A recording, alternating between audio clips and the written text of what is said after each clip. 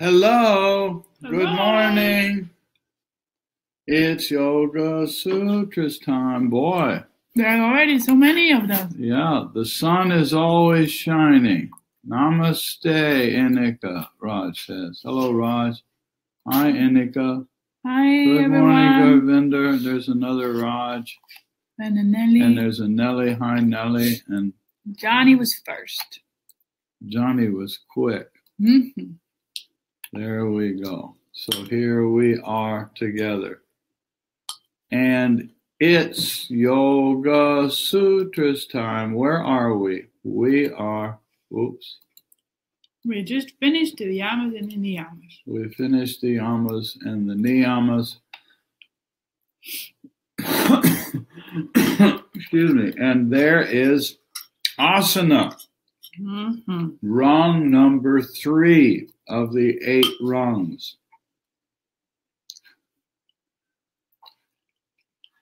And so,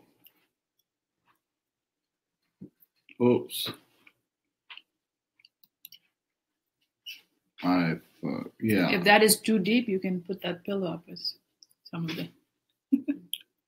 You can rearrange things. Mm-hmm. So, Nilesh is here with us this morning.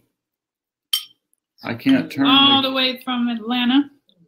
All the way from Gujarat through Atlanta and here. Mm-hmm. And it's cold here today. The rain went through, though. It was snowing in Atlanta. They had a lot of snow in Atlanta. For Atlanta, they had And I think it's snowing in Holland, isn't it? Or it was yesterday. Is it Holland? Also behind the clouds. Nelly It's a philosophical morning among. It's a philosophical morning. All behind. Let us remove the clouds, okay? And so that shows us where we are. I'm trying to remove this.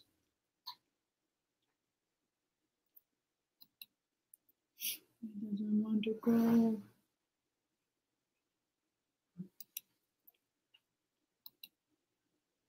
Uh-oh. Uh-oh. There we go. There I went. There we go. There's the Yoga Sutra that we're looking for. Oh, I forgot my tea. You forgot what? I forgot my cup of tea. Oh, my, my, my. What are we going to do? Grab it. Grab it. Off to get tea. So here we are. And here's our little picture over here. The 3 little vertical bars are symbol of the 3 bars. The 4 bars are symbols of the 4 chapters. So rung 3, the asana is near the bottom of bar number 2, which simply means it's a visual way of a reminder that says, wait a minute, later when you think about it, where is asana in the Yoga Sutras? And maybe some part of it flashes in your memory that says, well, it's somewhere near the end of chapter 2. Helpful to remember. So if you ever want to look something up, that your mind will have a little idea of where to look. And of course, this bar thing here, I'm going to go here temporarily. This is the way in which the main page is set up. So see, it's exactly the same 4 bars. So going left to right. So if you come near the bottom down here of bar number 2, see there it is. There's asana. Excuse me. And so, are you coming, Ma? Yeah. My tree ran away. The 3rd of the 8 rungs of yoga is asana, or sitting posture for the later rungs. The word asana comes from the root as, which means to sit. Now, the sarcastic, humorous side of me cannot help but wonder if asana, it means to sit, and the root of that is as, which means to sit. I just cannot help but wonder if that's where the English word ass comes from. Ass. Or as. What's butt in Hindi? Don't remember. I think it's very slang is the pitch. Vada they say, but I don't know. It's not us. It's not that. That's why. Yeah. If he would have said, "Oh, it's very close to that." Yeah, but I just. Pooja would know. Pooja would know. She is from Hindi speaking place. I see. Not important. Just curious. It's not important, but anyway, that's just my little trivia here.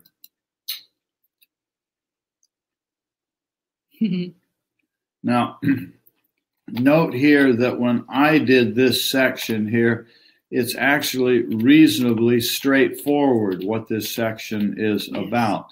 But in our modern world, we need to make note of the fact. I'm going to say that it's a fact, not an opinion. That it is a fact that the word asana has been, what's a nice word, altered.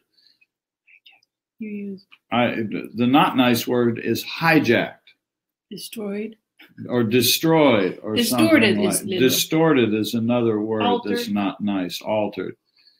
But now in our modern world, asana is the entire subject of yoga. Yoga is something that is done in a gymnasium or in a studio, and it has to do with hundreds, if not thousands, of body movements, and we kind of all know that. But in the context of traditional yoga, it has a different meaning. The evolution or the devolution of asana yoga or hatha yoga has occurred significantly in the last 100 years. Where I'm not going to try to go into that in great detail here. Elsewhere on my website, I wrote an article called Modern and Traditional Yoga, and it built up, that page built up over a period of a couple of years where I just started collecting comments and quotes to try to explain it. Some people that run into that page are very appreciative. I get nice emails, and others write me really nasty emails because I have such a negative attitude. And it's not the intent to have a negative attitude, but when you look at what the traditional meaning of asana is, it just simply doesn't match what's going on. Anyway, so this part here, when I did this, I pretty much refrained from making a big point out of that and just trying to focus on what it is that is being said in the traditional yoga. In traditional yoga, what's being said by Patanjali in the Yoga Sutras. I also know that your seat on which you do your meditation is sometimes referred as your asana. Yeah, it's the seat. It's a seat. It's the place where you sit, and the act that you do is sit on the seat. Yes. Yoga has been defined as the mastery of the thought patterns in the mind field, Sutra 2, Chapter 1, so that self-realization can be experienced. Sutra 3, to be able to do the meditation practices that allow this, it is essential that the posture be steady and comfortable. That's what the sutra says. We'll go look at the actual sutra. So it must be steady and it must be comfortable. Two means of perfecting the postures are in Sutra 47. To gain that steady and comfortable posture comes by loosening of tension or effort and allowing attention to merge with the infinite. And as usual, Patanjali doesn't explain a lot of these, so it comes down to commentaries and discussions and oral tradition. Then, so what? From the attainment of a perfected pair of posture, there arises an unassailable, unimpeded freedom from the suffering due to the pairs of opposites such as heat and cold, good and bad, pain and pleasure.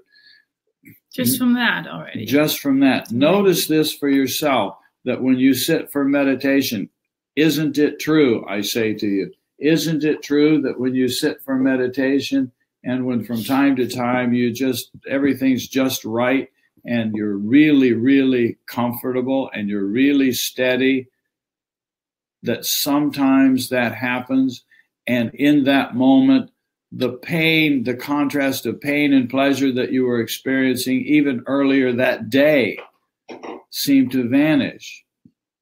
There is no discomfort of heat or cold. We were talking earlier about the weather and you know how nice it is to want to go be in the Himalayas to meditate, and we're talking about how very cold it can be there and how hard it is because it's cold here. So it prompted us to be sitting having breakfast talking about temperature.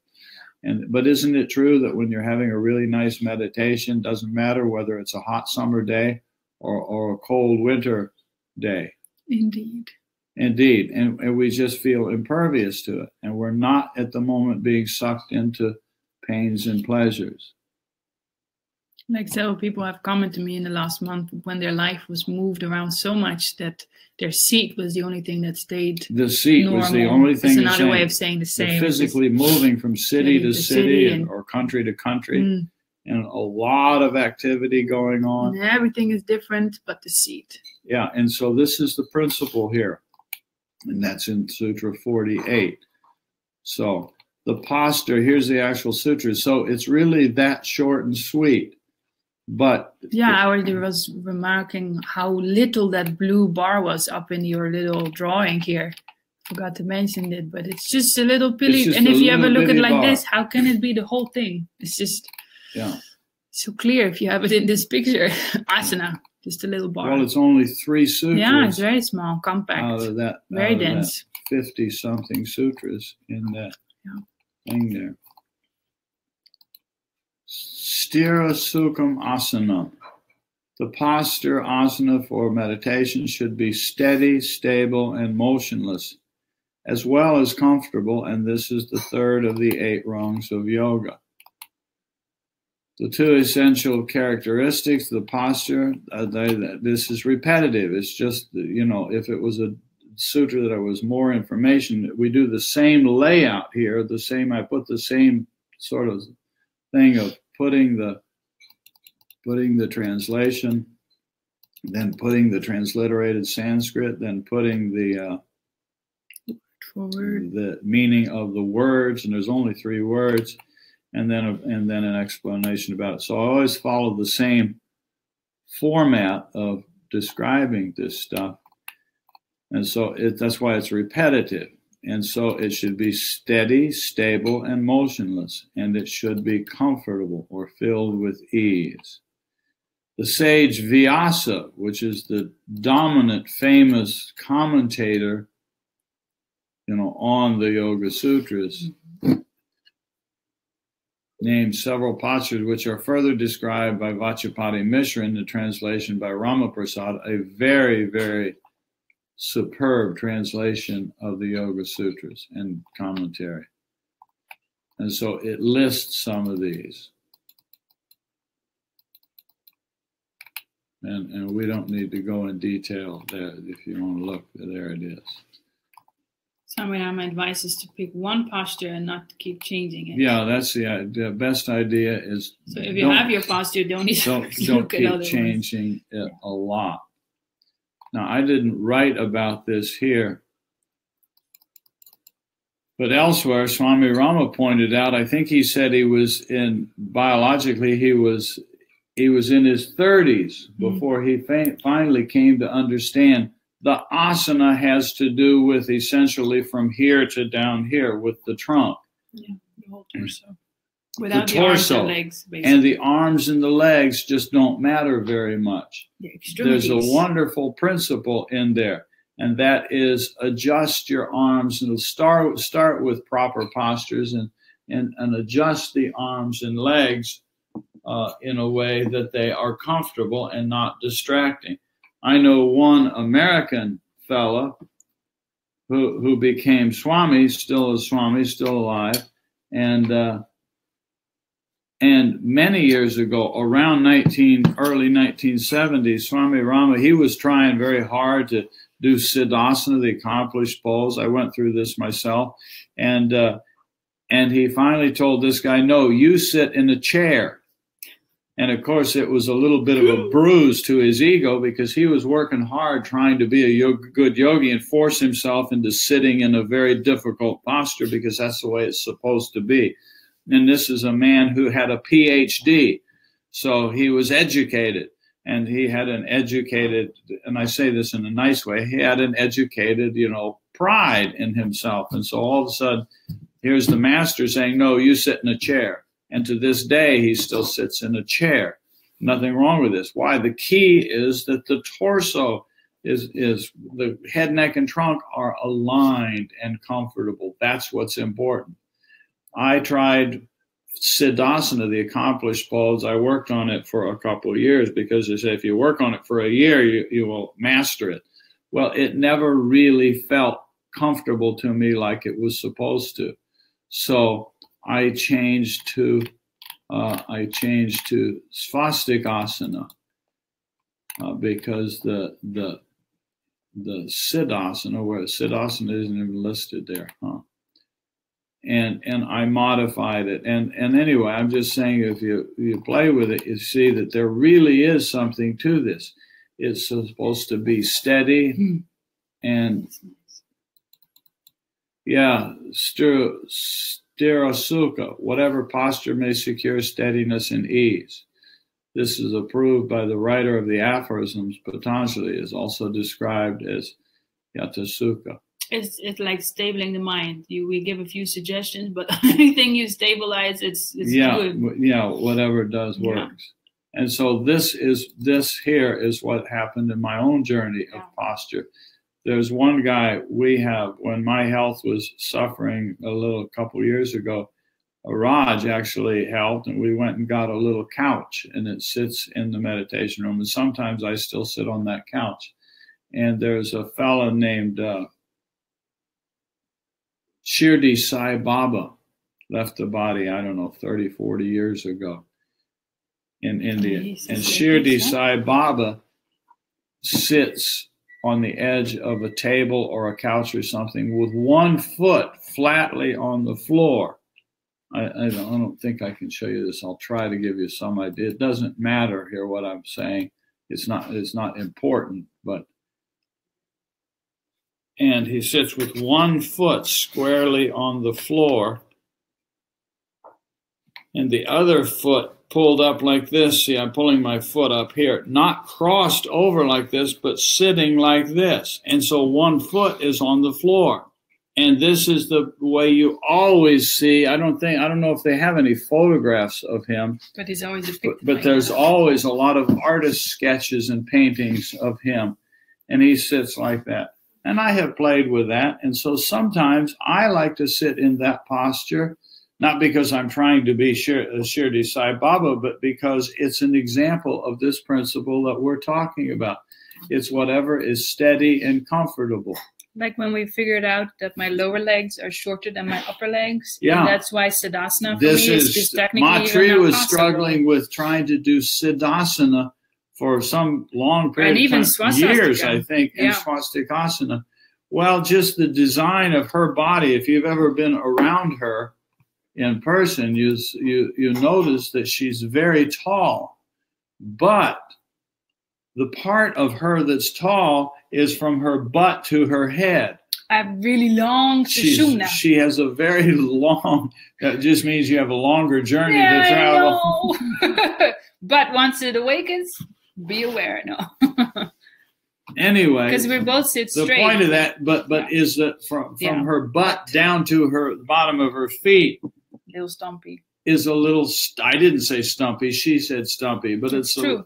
It's a little bit vertically impaired, which is good. Otherwise, I would be over 2 meters. But the thing is, when you bend at your knee to do Siddhasana, the accomplished pose, when you bend at your knee, your heel is supposed to come up and rest on the perineum, the flat space that's between your anus and the genital area.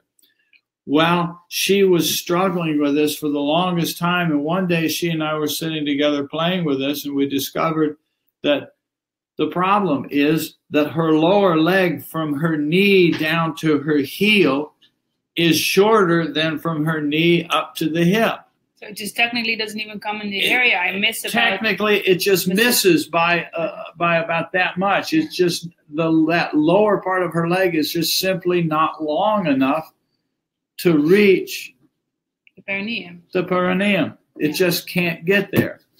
And so then we immediately say, well, then that's over for you. No yogi for you. No enlightenment for you. You're screwed now. Nothing you can do. That's just bad humor. I'm just praying for a next body to be. Yeah, just pray for a next body. That's all I'm doing right now. Yeah, you have bad legs and you're a woman. Oh, and I'm not born in India. And you're not born in India. Whatever are you going to do? Anyway, all that said in good humor. Yes. And so what do? You shift and you adjust. And once you understand these principles, then it's like this is not such a big problem after all. Head, neck, and trunk. It's supposed to be steady and comfortable. Note the suggestion in the last item above that any posture may be used which brings steadiness and ease. This is a common suggestion in oral tradition that the posture may be varied, but that the key is that it must be steady and comfortable. Steady is given to mean that the head, neck, and trunk must be aligned, leaving the natural curve in the spine. The lower spine naturally curves, and the upper naturally has a curve in the other direction, but not extreme. So you observe whether if you're accidentally slumping, there's a way you can be slumping and have a terrible posture and sort of falling asleep, falling over. You see this happen. Somebody's sitting there sort of falling asleep like this. And you say, but that's my natural curve in my spine. So that's not it. It's not that you're using it as a rationalization that I don't have any need to sit straight. In fact, sitting straight will help you stay awake. It's the slumping part that we sort of do, most of us, when we're about to fall asleep. Anyway, the means of perfecting the posture is that of relaxing or loosening of effort and allowing the attention to merge with endlessness or the infinite. And there is the word for relaxing or loosening, loosening of effort and allowing the attention to merge with the infinite. And here just saying the same thing. A steady and comfortable posture comes through two means: loosening of tension or effort to sit in the posture and allowing attention to merge with the infinite. A still higher degree of steadiness is attained by samyama on the channel below the throat, as noted in Sutra 32 of Chapter 3. And so it gets even, the subtler we go internally, the posture gets even better. So we don't need to put a lot of emphasis on this. It's just sort of a note that says, wait a minute, later on it still gets even better. Steadiness is attained by meditation on the throat.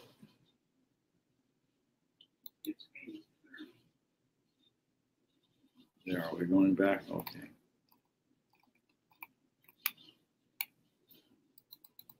Most of us have busy lives in which everything happens because of a concentrated effort to make it happen. Excuse me. It seems as if we must do something if anything is to happen. Perfecting posture for meditation comes not so much by doing, but by not doing. Note here, now when I say what I'm about to say, I'm not meaning to be not nice. I don't mean it in that spirit at all. But it's very common to say, well, my sitting posture is not so good. What do I need to do? Well, you need to go to more modern postural yoga studio classes. You need more classes in complex yogasanas. And that's doing something. That aligns very nicely with most of the education that most of us have had in our schools as children and growing up in college or whatever advanced training we have. We're taught that to do anything, you have to learn some more, gain more information. And here, the perfection of the posture is happening by loosening of effort. So it's very tempting to say, how do I improve my posture? Well, go do more of that. Now, I'm saying that just to point out the contrast that what Patanjali is suggesting is the posture is perfected by the loosening of effort. It is not actually a criticism that says don't do hatha yoga, don't do postural yoga. That's not what the message is, and it's not the message that I'm saying. I'm not trying to have a battle with that, because it can be extremely useful. Some degree of physical exercise, working with the yoga postures, is extremely useful, but it has more to do with the first niyama than it does with the third anga, the third rung. The third rung is about sitting posture and steady and stable. The Saucha, the first niyama, has to do with purifying and preparing the body and the mind, including the body. So we need to do those things. It's very healthy. It's very healthy to do general exercise. Where are you going with that? Oh, my. Put it there so I will do it soon. Surely we have to put some effort into training the body to sit straight and be aligned. However, after that is accomplished, the next step to learn is to do nothing, allowing the posture to settle in for meditation. Just note that there's a paradox in this, and we can do this well. We all can do this well. So we put some effort in, but then when I'm actually sitting and trying to sit straight, instead of struggling with muscles and trying to force myself to be comfortable and straight, we let go of the effort, and it just softens and softens and softens. That's the principle. And the nice thing is the posture will correct itself. The posture, we will get our own internal message of whether I need to shift ever so slightly to the left or right, or straighten up a little bit. Then it doesn't feel like forcing it in. Then it's not forcing. There, thank you, Mom. Then it doesn't. Sometimes you get a jolt, and then you realize, oh, this is straight. This is straight, yeah. And the internal guide will snap you into a straight posture. Click. It is an active, listen to this. It's hard to find the words. It is an active form of doing nothing. Nice. Of consciously ceasing to place any effort into the posture. This conscious effort to release any form of effort can be felt experientially internally, which is what Matri just said. You can know for yourself that this really is valid, useful, and key principle in developing a sitting posture for meditation. And like all of this stuff, that's where we must learn it. We must learn it inside. And then you say, wow. There's a bunch of comments being made. Oh, there was? Yeah. I was missing. Sometimes I miss it too, because the scroll is down and then you don't see it moving. Scroll the bar. Yoga. Hi, B. Hi, Renee. Hi. Where's B? Hi, there's B. Hi, B.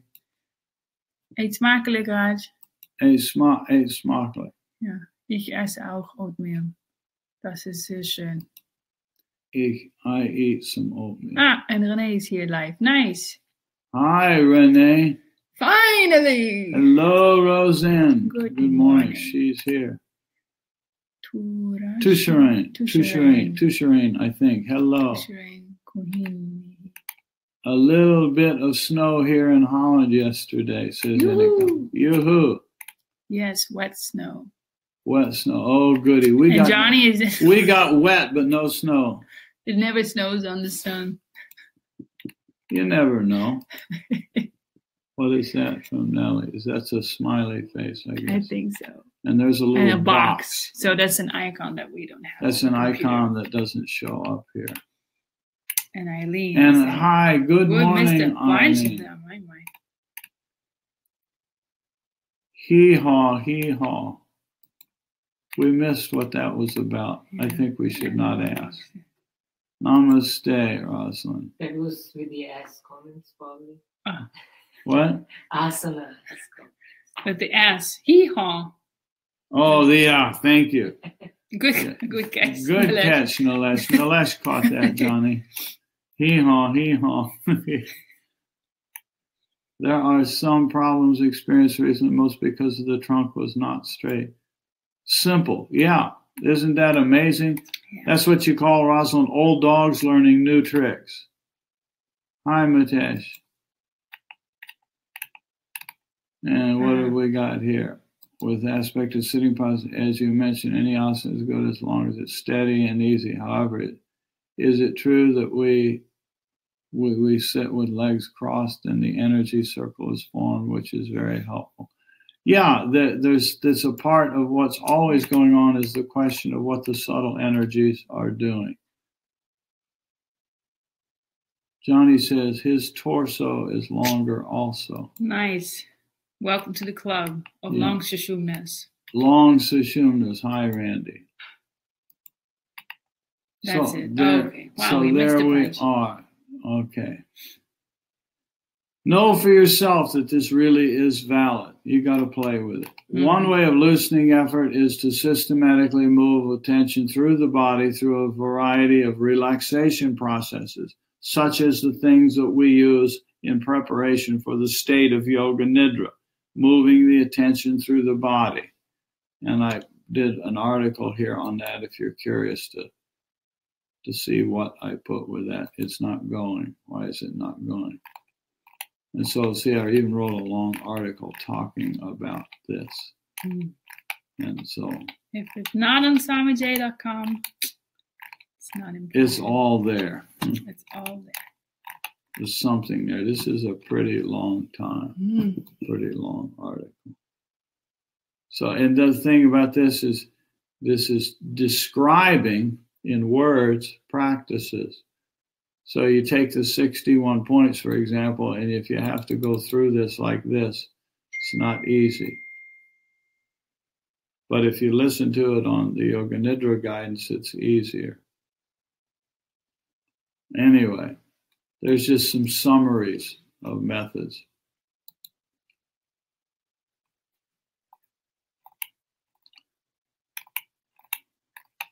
Focusing on the infinite.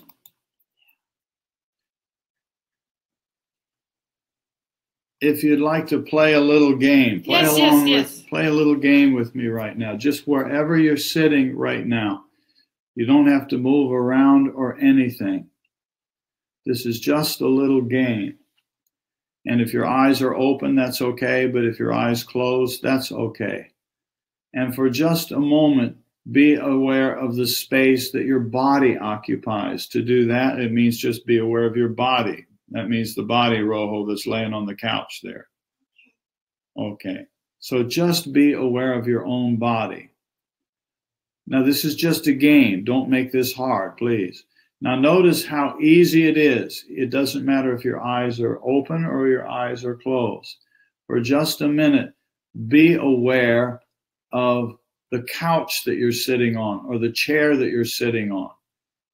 So there's not just me and my body, there's also this chair or this couch.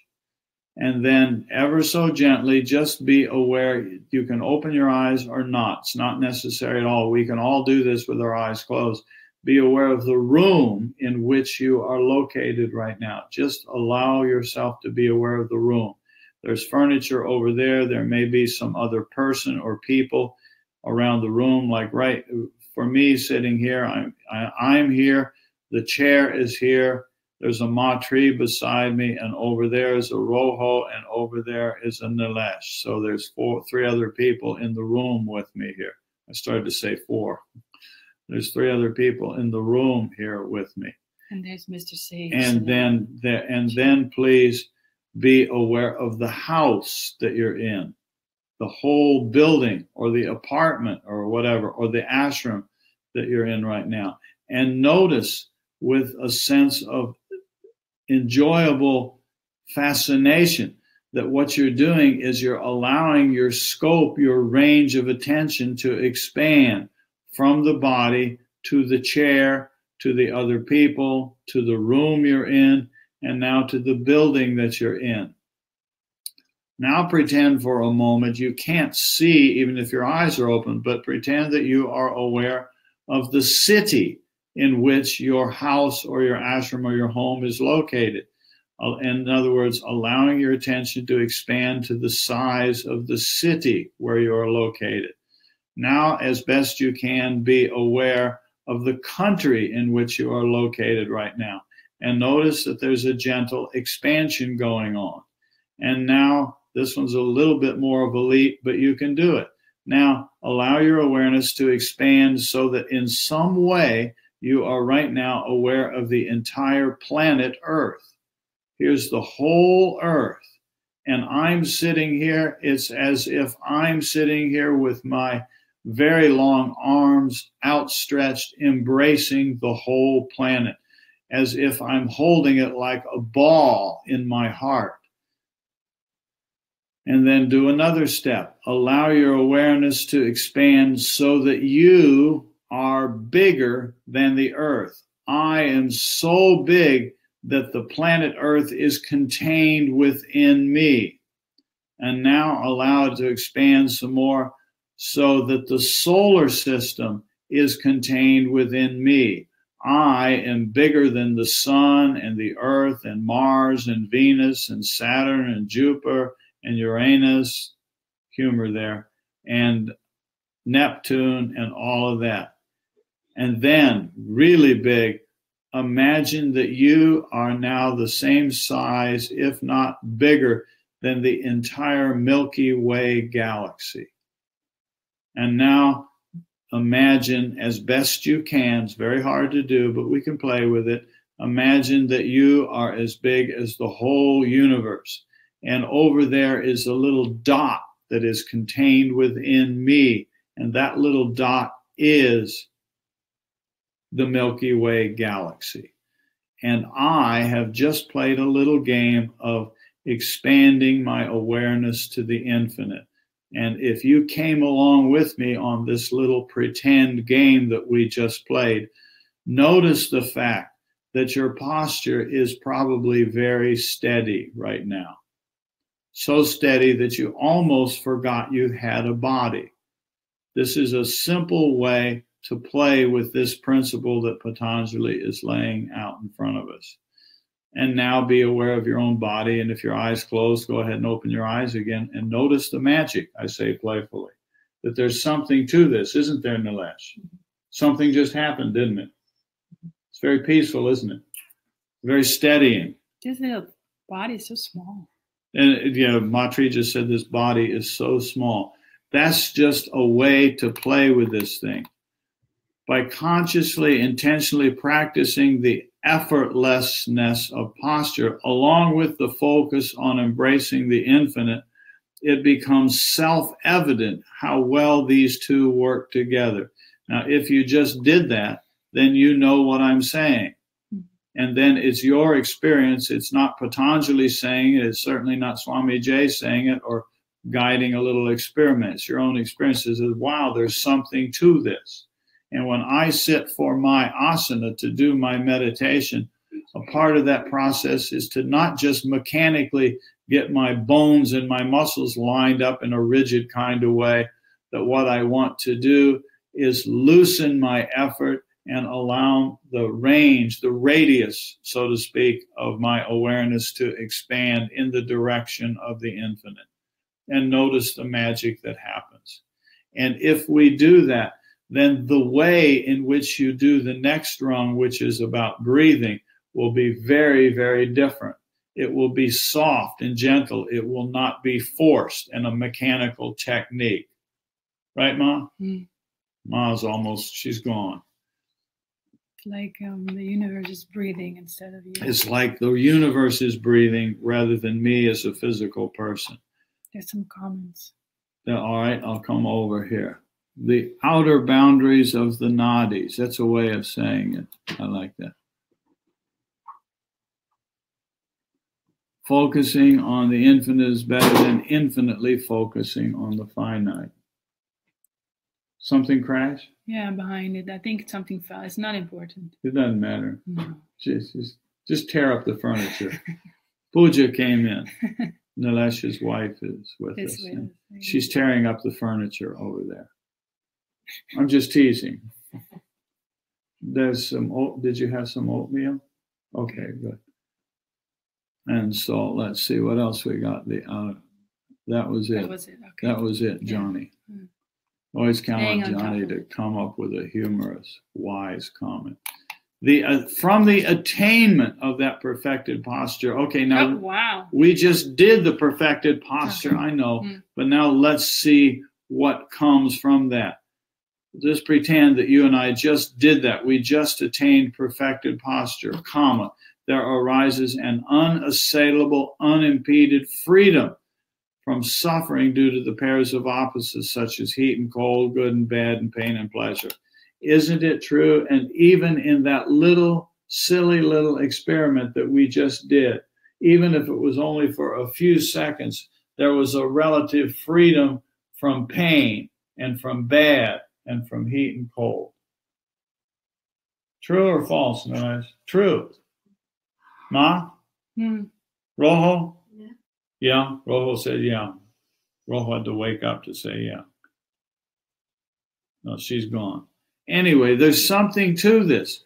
So this little block of sutras here, the way Patanjali is describing asana, there really, really, really is something to it. Lying down is comfortable but not steady because the mind What? wants to drift to sleep. Like lying down is comfortable but not steady because the mind drifts to sleep. Rojo is laying down right now. And I don't know if you could hear her. She said, say it again. Lying down is comfortable. Lying down is comfortable, but not steady. Yes. Because the mind likes to drift off. Because the mind likes to drift off. This is one of the reasons that people often, this very common question, may I practice? Why do I have to sit? I feel more comfortable laying down for my meditation. May I lay down for my meditation? That asana means to sit. There's a very practical reason for that, and Rojo basically just said it. Think about this yourself. Isn't it true that when you lay your body down, the conditioned response that your unconscious mind reads out of that is, oh, laying down. It's time, obviously, to go to sleep. We've trained that for decades. Yeah, for decades, our whole life, we have been trained. You know, mommy and daddy said, lay down, go to sleep, lay down, go to sleep. When did a child ever hear mommy and daddy say, lay down, stay awake, lay down, stay awake? Dead. Play dead, don't go to sleep. No child ever heard that, did they? Did you ever hear that as a child? I never heard that, lay down and stay awake. To lay down as a meditation posture is an extremely advanced posture. It is a very advanced posture. Because the tamas has to be. Because yes, well said, Ma, because we must overcome the tamas, the inertness, the habit pattern of our conditioning that laying down means go to sleep. And so once we can do that, then we can more and more do what Rojo's doing right now. We can lay on a couch and stay awake. And for most of us, even after playing with it for quite a few years, there's still a habit of the mind that it moves in and out of sleep. But if we keep practicing, elsewhere we talk about observing, waking, dreaming, and deep sleep, which is outlined by the Om mantra. Remember that? And those levels of consciousness, then gradually we become aware of shifting. If we're Rojo laying on the couch there right now with head on pillow and a blanket tucked up around her, if she's doing that, I don't know. Right now she's looking at me smiling, so she's with us for the moment. But only she will know internally whether she's just completely falling asleep and is gone, and 20 minutes later she opens her eyes and says, where'd everybody go? Because we all left and she's asleep on the couch, you know. But we do it ourselves, and as she's laying there, she may observe that she's drifting in and out of consciousness, that for a few seconds she literally lost awareness and she fell asleep and was gone. And then for a moment she may have some little streams of dream fragments, and she's aware of them consciously. She may then fall into deep sleep, but yet be fully conscious, and that's Yoga Nidra. There's a comment Swami Rama makes that is absolutely true, that is relevant here. when your whole life becomes one of meditation, yoga nidra comes naturally. It's not that yoga nidra is a series of techniques. We use the techniques of moving the attention through the body. It's a sneaky way of getting the mind to be able to fall asleep and yet paradoxically remain awake. And so as we play with this, like Rojo is on the couch, only she internally can know what's going on. She internally can notice for herself when she falls asleep and loses consciousness, and when she happens to fall asleep and not lose consciousness, and then maybe here comes a dream segment, and then she's breathing and like that. So my point of making this little diversion here is that it's very tempting to want to use laying down or shavasana as a meditation posture.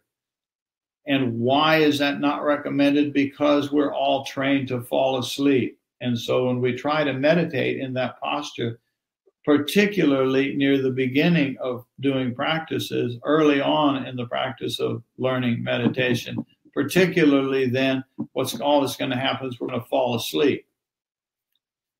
If I may add the opposite, that if the posture really becomes steady and stable and comfortable and in alignment, then there is a natural clarity that is so yummy to rest in. Well, that's what I was attempting to say. You just said it in better words. There's a clarity. Then it's a very good posture. And very, very nice to just sit in. Very, very nice to do. All right, now let's go look. There was a big comment. A big comment from Mitesh. Probably a stupid thought. Okay, well, since it's a stupid thought, let's talk about it. But if we just mentally do any asana, does it have any of the same benefits like doing it physically? Yes, of course it does. Because whatever we do physically out here starts mentally in here. That's just how this works. So that's a correct statement. Sometimes the laziness in me makes me think like I'm doing yoga nidra or meditation while I'm laying down or sitting in any posture. That's a good thing. That's a good thing, Mitesh, that you're observing that and you're playing with it. That's what we want to do. I'm going to read that again. It makes me think sometimes the laziness in me, and what comes to mind there when you say the laziness in me, if you practice awareness, what you are being aware of is tamas, the tamas guna. The tamasic tendency is towards laziness. But the same posture, the same relaxed, steady place, hi June, that same thing done in the absence of tamas,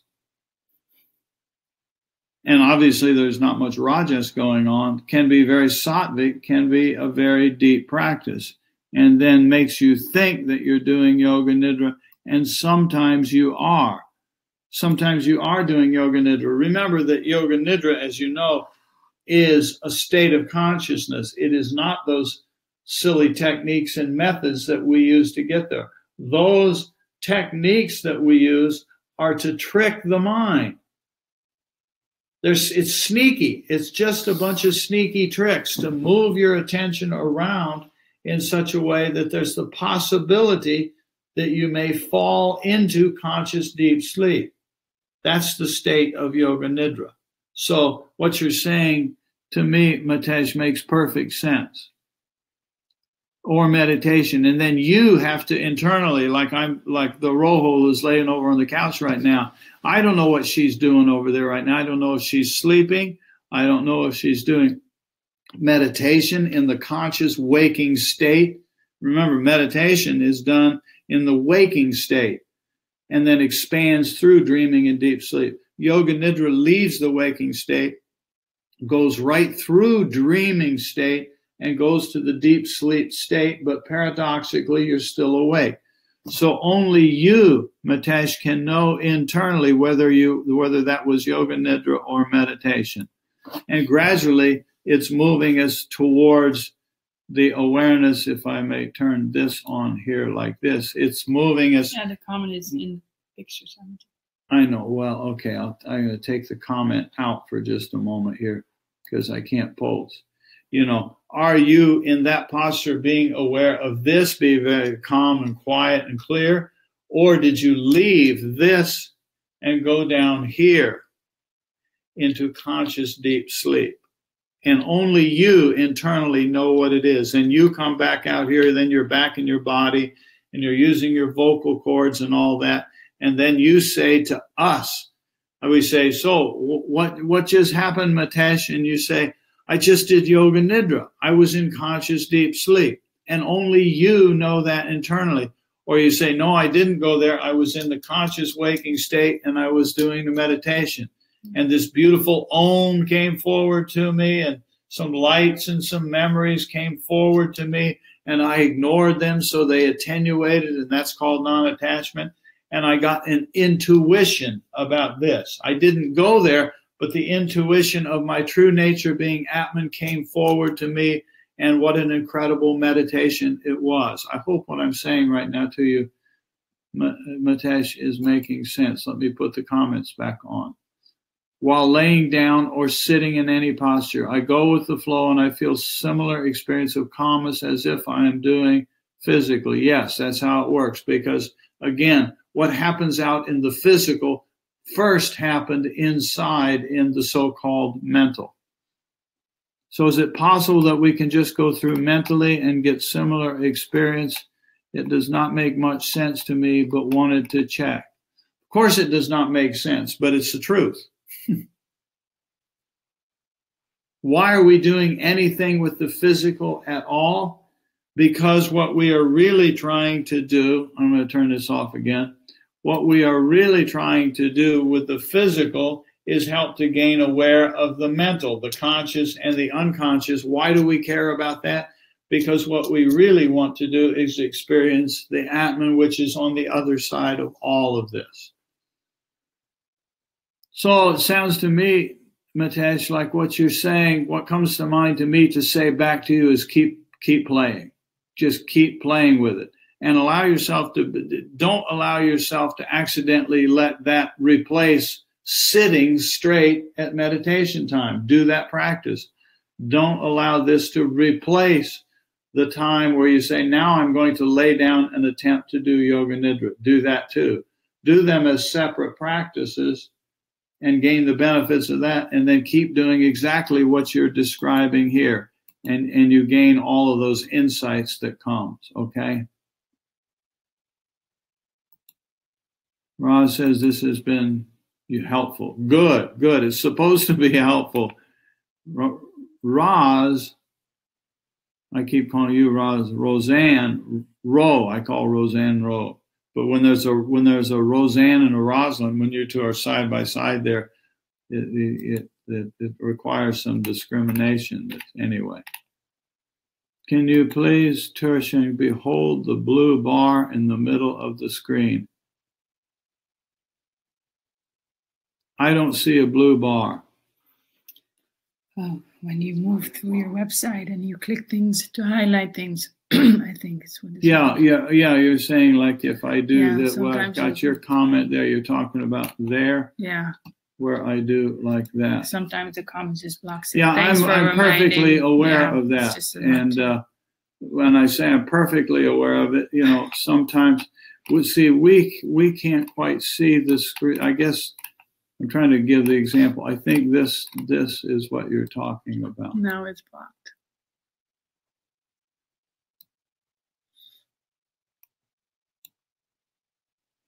So keep the highlighted sort of in the middle or the high up. I'm trying to get it where I'm trying to get it. I think that this is what you were talking about, where that's blocked.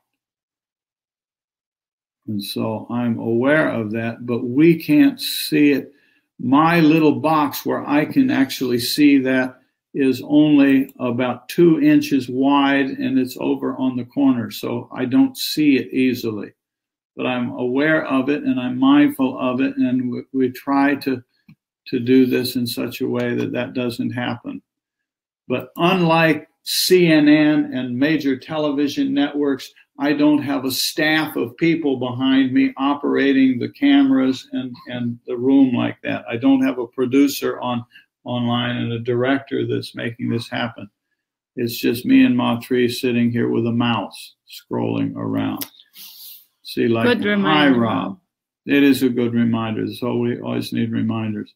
See, like if I do this with Rob, it probably covered over that blue bar. That's, I guess that's what you're calling a blue bar.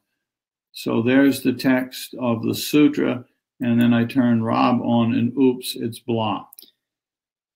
Book by Swami Rama, Exercise Without Movement.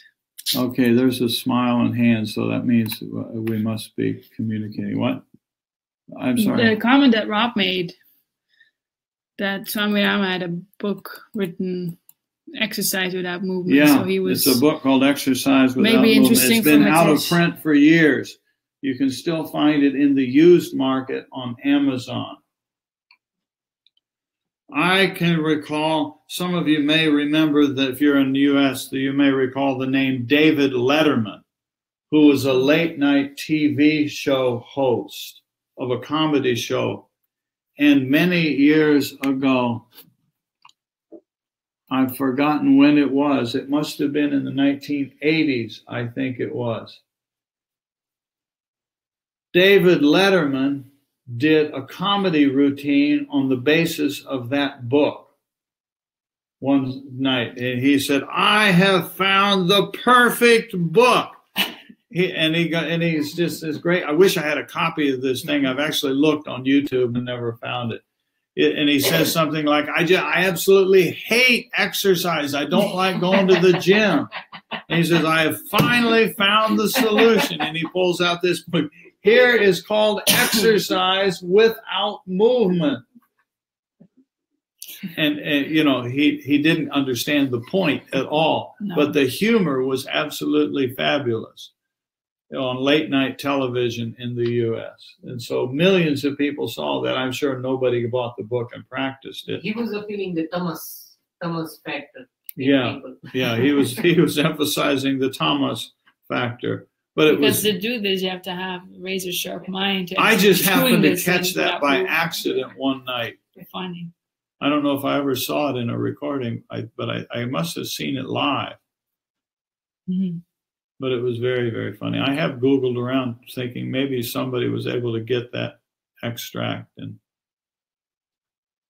if somebody ever run into somebody who knows how to research these things, maybe that TV network has that archive somewhere. It would be fun to have it.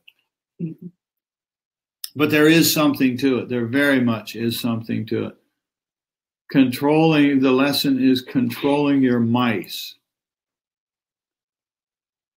Help me out here, Ma. I don't know. Ma usually has to, or often has to, interpret Johnny's humor to me. He went off into some unknown. Johnny is prone to that, going but off. But he did have a few little cute mice, little things. There's little mice things running around there. Yeah. Okay. So time to end. We'll maybe go walk a little, and we'll come back outside in an hour and do another thing. I don't think I've put out the announcement yet. I'll go put it out. Hatha yoga also about awareness of body and ceasing to place effort into the postures. It depends on who's running the class, Renee. And those Hatha yoga teachers who have an understanding of what we're talking about and are teaching in that context, I think are rare. And if they're doing it, mostly they're doing it in terms of the goal of perfecting this posture. How do I perfect this posture? Well, loosen the effort and do all like that. So what you're saying is true. And that's one of the rationales that is used in modern yoga studios by certified yoga teachers, I say sarcastically, to justify that what they are doing is right and pure. And it completely ignores the notion that the goal of yoga is kaivalya, complete liberation of pure consciousness standing alone. Ask them anything about avidya, and you get a blank stare. Ask them about kaivalya, you get a blank stare. Sorry, it's just the way that it is. there are small numbers. I don't know what the number is. My guess would be it's probably less than 1% of the teachers that I have met who teach this stuff and are aware of what we're talking about. They are rare. They are not the majority. Unfortunately, when they are there, then... And here's one of them. Da-dum-dum. This is June. Hopefully, June snuck in. June has been teaching this stuff for quite a few years now. What, 30, 40 years? Because we're not opposed to asanas. 40 years she's been doing and sharing this stuff with people. Decades before they had such a thing as a certified yoga teacher. And so she understands what it's all about. So it's a delight. I find it delightful when I encounter a modern yoga teacher teaching physical asana, but understands what we're talking about. Then when they do that class with the people, those people are learning what it's ultimately about. Then that class is extremely useful. It's not adding to the problem. It's helping people. Yeah. Yeah, Matri is yawning. She's going to probably lay down here. And no, we're going to go for a walk. We're going to go for a walk. But I heard from resources on the other side of your shoulder that it is still in the 30s. It's still cold. Well, anyway, so I'm going to go put out the announced thing for, for coming back together in 45 minutes. So, but for now, bye-bye. Thank you. Om Tat Sat from Eileen. Om Tat Sat. Eileen has the last word for today. Om Tat Sat. Dewey. Dewey. That's a Dutchie. I don't know if he must either heard a lot. Tutorin. Are you from Holland? Are you Netherlands? From, or you just from have seen? There's a Dutchie. There's Wouter. Now we got a Dutchie. Now coming near the end. Now we're starting to catch more Dutchies. Thank you, Mitesh, for your comments and playing, everybody. And bye, Nelly. Bye, Anika. Bye, Nelly. Now, where was the Om Tat Sat that we were going to allow to? Who said the Om Tat Sat? Eileen said Om Tat Sat. Om Tat Sat. Om Tat Sat. Okay, thank you for visiting and playing. To be continued. Okay. Okay, bye-bye. Silence after Om. Smile, Samity.